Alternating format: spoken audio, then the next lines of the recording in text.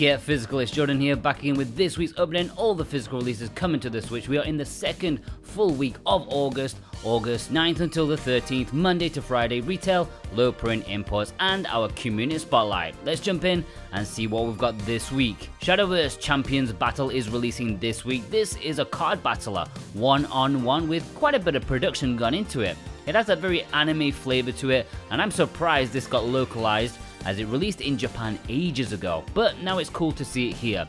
Sure, it's not the Pokemon card game I was hoping for, but it might be a nice alternative if you're not a fan of the Yu-Gi-Oh guy's hair, because yeah, I don't like it.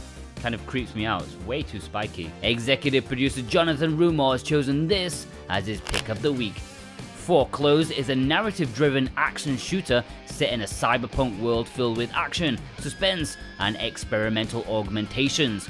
It's releasing this week thanks to Merge Games. Part graphic novel, part 3D shooter, it looks a little bit budgeted in a charming sort of way. A game trying to punch above its weight, which I respect. Merge often try stuff like that, so I hope this one turns out alright. They can be a little bit hit and miss sometimes. The shooting looks a little stiff, but hey, maybe you just got out of bed. I mean, you guys should see me in the morning. God, it's rough.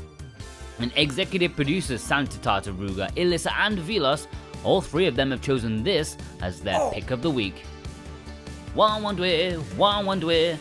Sorry, my daughter often watches Paw Patrol in Chinese, so that is in my head for life. Paw Patrol Adventure City Calls. This is a kid's game. I know, sorry to break it to you, apparently based off a movie. You know, there is a time and a place for these kind of games, so I'm not going to judge it straight away. You'll have to see reviews of it before getting it for your kid. Especially the Switch version, these outright games, licensed tie-ins tend not to run so well on the Switch. Buyer beware. Witch Spring 3 is finally getting a Western release this week. Yes, I reviewed this, last year, literally, and I rather enjoyed it in its budgeted, charming way. Yeah, I like this sort of stuff. It's kind of like a top-down Atelier JRPG. Not the best, but a cute addition to fans of such things.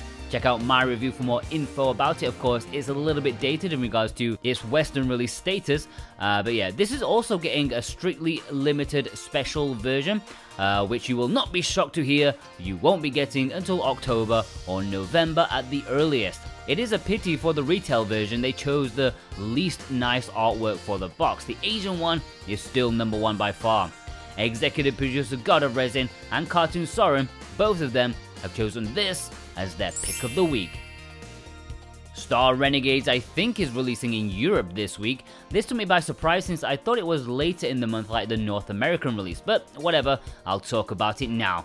This is an ultra stylish RPG, a bit of strategy, a bit of roguelike, extremely badass and looks utterly fantastic. I know a good handful of you out there already have the Japanese version, which came out much early in the year with English, but now it is available for everyone, except those who ordered the strictly limited version. You'll be waiting until the end of the year. Look, I know I bash strictly limited almost as much as limited run these days, but I don't mean to. I have zero agenda. I just like to, point out the bullshit. And to be honest, strictly limited, they have a lot of bullshit these days. I mean, I have no idea what their partner store is for. Collector's edition's fine, I understand that. But why would they have a standard release which is like later than the retail release? It doesn't make any sense. Buy at strictly limited at your own peril, especially for the partner store editions. Anyways, whatever. Executive producer Robotech and Alexander Kato, they've chosen this as their pick of the week.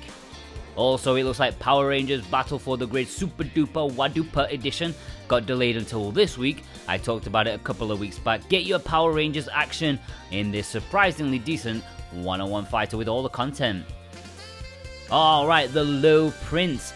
Now this week, PlayAsia have yet another exclusive physical release. This week we've got something rather different from them, a game called Smashing the Battle! Ghost Soul. The base game for this is already on the eShop, but this is an enhanced edition with pretty much double the content.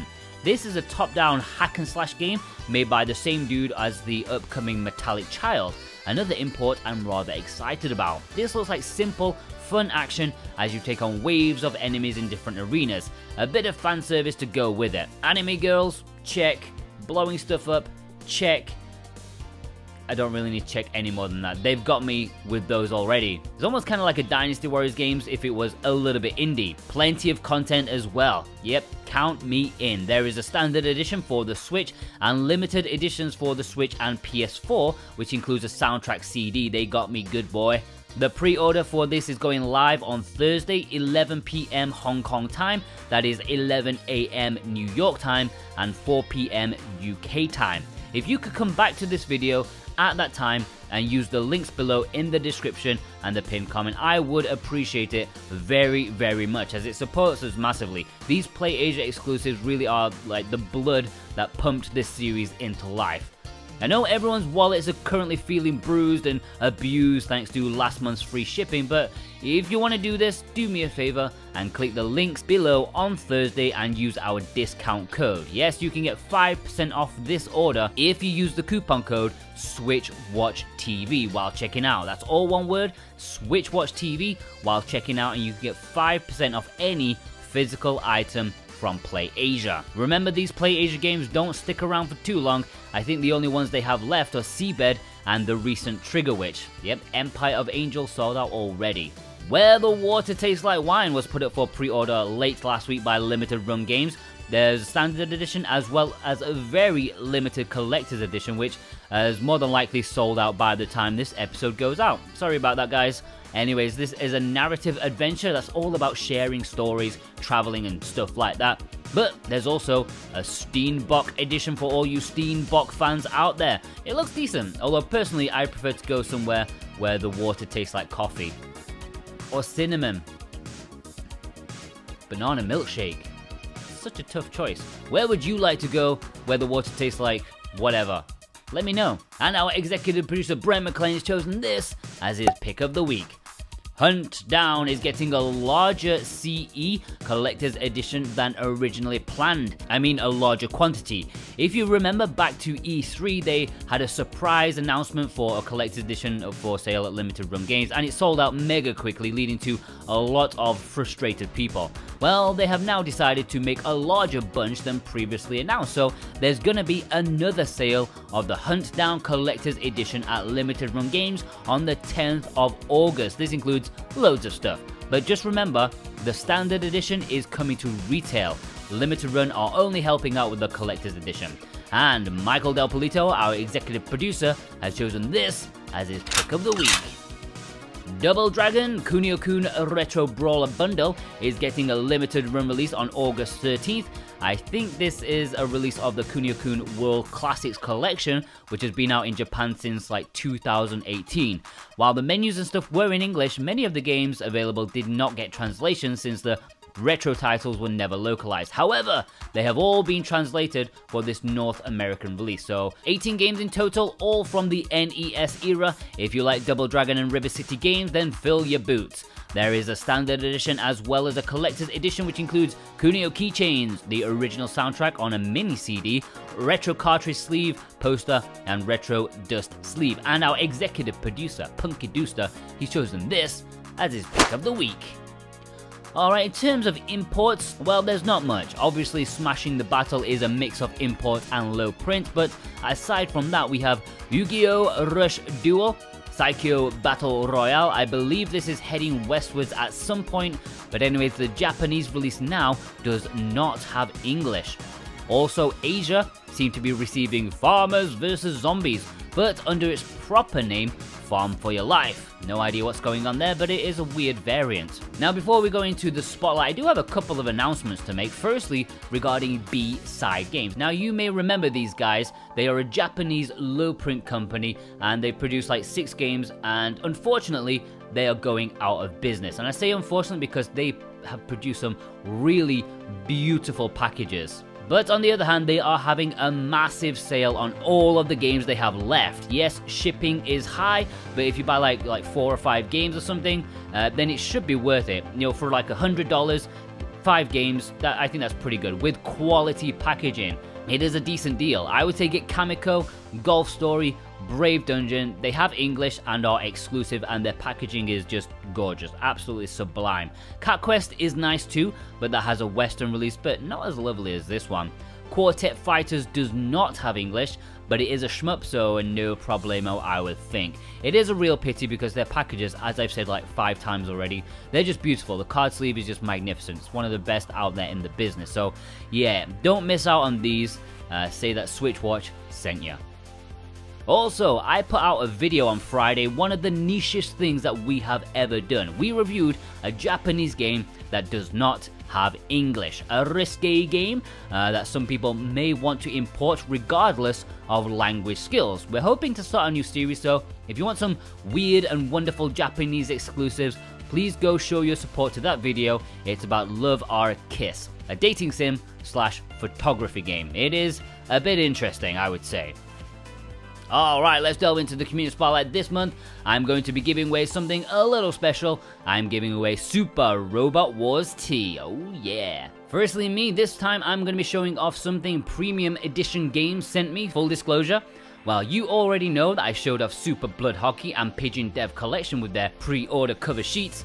Well, they have other editions. Firstly, Super Blood Hockey initially did not have a retro edition. Well, those who did buy the base game, now you have a chance to upgrade to a retro edition, where you can build your own nice box and stick a sweet soundtrack in it, which includes the full soundtrack plus a couple of unused tracks, and you get a short, sweet little comic book, which is rather nice quality. Now, Super Blood Hockey, I have been told, is almost sold out. They have less than 100 copies left, so jump on that if you need it, either the standard edition or the retro upgrade edition. You have slightly more time with Pigeon Dev Collection, but here is the retro edition, which has a nice NES style aesthetic to it. You'll remember this contains 4 games, Awesome P 1 and 2, Explosive Jake, and Bucket Night. So personally, I like to call this collection Awesome Explosive Night. I think that works better. This retro edition includes the base game plus, look out fans, Steenbok. Yes, we've got a good old Steenbok, and you know what? It is quality. It looks much better in person than the promo shots on the website, I promise. The color is nicer, it's got some depth to it, a nice sheen to it. I believe that this is the second Steenbok in my collection. Can you guess which one the first is? Or maybe you'll remember, I think I showed it off many moons ago. If you want either of these, head over to Premium Edition Games to pick up your copies. Remember, they have the standard editions, the retro editions, and for Pigeon Dev Collection, they have a super duper premium duper edition. I forgot what it's called off the top of my head, but it's super and duper, and it's got a big massive book with it. It looks quality. Alright, on to you lot. If I missed your picture, I am sorry, especially on Twitter. I had a lot going on over there the past week. I had so many notifications, so I think some of you may have got lost in, so I apologize in advance. Firstly, like any good 80s action hero, they may disappear for a while, but they sure as hell come back with a vengeance. Kurt Cannongrave coming back guns blazing with a double helping of Monster Hunter Rise and Stories 2. I did not realize they were so uniform. I like it. Welcome back, Kurt. B-Salt got in a couple of gems, Untitled Goose Game, which I showed off recently enough, and a recent RPG game, Chris Tales. Are you all enjoying this one, or is it in your backlog? Legend86, who goes by Limited Print, Switch Games News Channel over on Twitter, but was rather nice to me, let me say Legend86, sent me this photo with some nice fantastic games, a lot of popular titles, but great to see Cotton get its Western release. There's something really odd about that. Like a few years ago, who would have thought a Cotton game would get a proper retail release in 2021? It's unthinkable, but here it is, great. Etienne seemed to have watched one of our European exclusive videos by picking up one of the cheap gems from Play Asia, Lovecraft's Untold Stories, nice game. Kaz showed off the far better cover of Super Meat Boy, i.e. the one that doesn't make me want to vomit. Nintendo Gamer Gal scored these over the past month, a nice selection of games and accessories. There's some big Nintendo titles that I've really neglected recently, but you know, everyone has a budget. Yoshiro showed off Kotodama, did I say that right? After appearing occasionally in the series and telling people that it's a decent tool for intermediate Japanese learners. They picked it up. J Clown picked up the lovely looking Spiritfarer, some really nice artwork and bonus goodies to go with it. Elliot Smith picked up a couple of low print releases, Kato from I Am 8-Bit and Griffin Knight from Strictly Limited, both small but nice indie titles. Steven665, many thanks for using our links and codes on Empire of Angels. Now completely sold out on Play Asia, but thank you for your support. Chocoloco James picked up the Asian version of Blaster Master Zero Trilogy, a really top import, although getting this collector's edition was not easy. I think Play Asia still have some of that left, but it sold really well. Links are below if you really want it. James Church enhanced his Atelier collection with the recent Mysterious Trilogy, a brilliant import. It will break the bank, but I think it's worth it for 3 quality JRPGs. Chris Stade picked up these, some cute amiibo, plus some recent AAA titles for the Switch. I wish I had the money. Chewit picked up these, the collector's edition of Towerfall. I don't think we've seen that too much. I think it was one of their niche titles from Limited Run, going by the name recognition of Celeste alone. Nicholas Sanchez, many thanks for using our links and codes for some of these games. I was surprised to see Aria Chronicles sell out on Play Asia, and Legend of Mana is really taking its time getting back in stock, both popular imports. Zelkio Markovic, sorry if I pronounced that wrong, but they got some fine titles, the much sought after Shantae Pirate's Curse. Just someone print it again, guys. The demand is there, everyone wants it. Also, a cute Euro exclusive in Agalos. Todd picked up these games, the Trilogy of RPG Factory games. Maybe not the best JRPGs out there, but there's elements that are promising. I'm hoping their 4th game elevates them to a higher level of recognition. Jose Zapata sent in this photo of some fine games. Love seeing Final Fantasy IX there, still battling boldly against Super Robot Wars T, Ninja Gaiden, and Atelier Dust Trilogy in terms of the most popular imports ever. Although, once Legend of Mana is back in stock, they'll be having something to say about that. Laura sent in this photo. There's a Skittles-like quality to the USK rating there in this picture, almost like a rainbow. Audrey Paquin sent in this photo, another Steam Prison. Really surprised to see how much I'm seeing this one. It is obscure, but it's definitely found its audience outside of Japan. YZ sent in this photo of some good games, including the double pack of Ace Attorney games. Brilliant little pack if you don't own the first game already from an import. Switchback sent in this photo, including a game we have not seen much, perhaps a little obscure now, Iris 4. Looks like an interesting puzzle game. Sheng Long sent in this photo picking up the fantastic Saga Frontier. Sorry, I will not shut up about it. If you're an importer, this is essential. Champ Dancer, many thanks for using our links and codes. So happy to see Romance of the Three Kingdoms there. Only this Southeast Asian version has English, and I hope there's more coming in the future. I love the series. Cartoon Soren finally got his sense after it being lost in the post. Plus picked up Ginger after seeing one of the Euro exclusive videos. It's not a great game, in fact it's terrible, but that's the fun thing about it. Plus it's not easy to get, although I heard it's more available in Spain than elsewhere. Bulge Monkey sent in this photo of some nice games. Demo is a US exclusive that will be appearing this week in the North American exclusive video. Look out for that video, probably on maybe Wednesday. Goma picked up these games, including the Dungeon of Nibelheim. Plus, I just adore how generic Speed 3 is. That is some balls to be that generic. Executive producer God of Resin picked up these. Apparently he got a decent deal for Food Girls Collector's Edition. Not easy to get that for a good price these days. It is a nice package. Executive producer Robotech, many thanks for your double support with the links to some of these great RPGs. Legend of Mana, Aria Chronicle, and Saga Frontier.